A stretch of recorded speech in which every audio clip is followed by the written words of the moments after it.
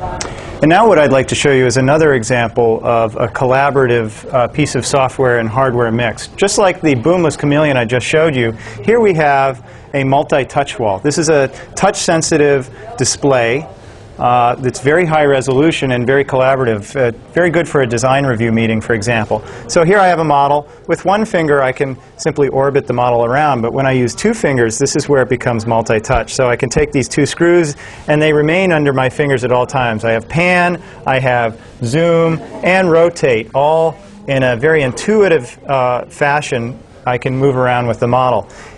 Let's say we want to go inspect the clutch, for example, of this small engine. I can, well, let's first zoom in a little bit here, pan that down. I can hold the engine still with one hand and using another hand and pull parts out of this. So we can maybe find the bearings that are inside, pull those out, bring those over, and inspect that. So this is a multi-touch wall.